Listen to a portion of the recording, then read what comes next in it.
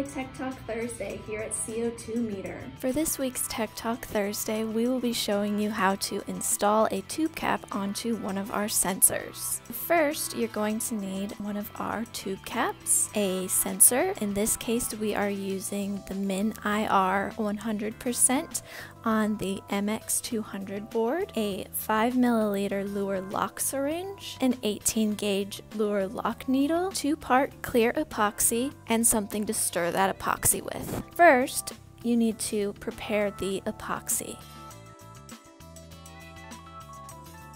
Remove the plunger from the syringe.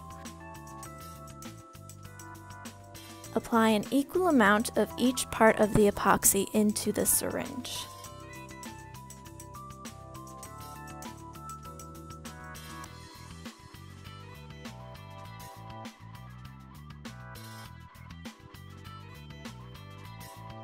Use the stirrer to mix the epoxy.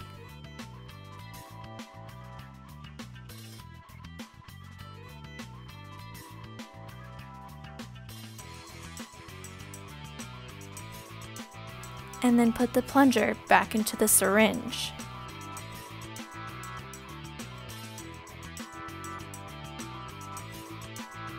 Go ahead and push the plunger down to remove any excess air from the syringe. Next, you are going to take your sensor and apply a bead of epoxy around the circumference of the sensor about midway of the height of the sensor.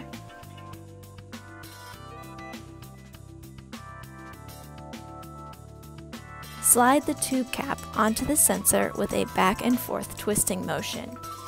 Pay close attention to the position of the ports on the tube cap. The orientation of the pins on the sensor should be taken into consideration. With this epoxy, you've got about 5 minutes to work with it, and it will be completely set in about 30 minutes. And there you have it, a tube cap installed on your sensor.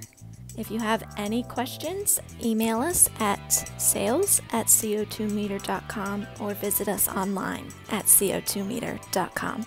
We'll see you next week for another Tech Talk Thursday.